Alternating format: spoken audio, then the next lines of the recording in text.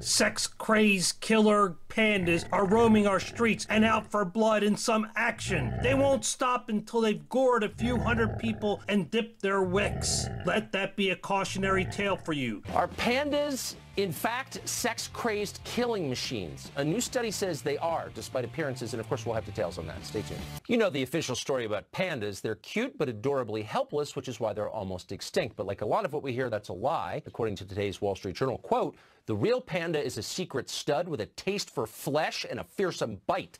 Pandas, it turns out, could easily kill you if they felt like it. Thank God they don't. They're not against sex either. They just hate unsexy zoos. But when they're in the wild, male pandas engage in a fierce sexual contest. The winner has sex 40 times in a single afternoon. It's a good thing pandas are so distracted by their personal lives, or humans would be the endangered species. Something else to be grateful for. That's it for us tonight. The next time you and your wildlife activist buddies are feeling sorry for that beastly humping killer, remember that Tucker has warned you.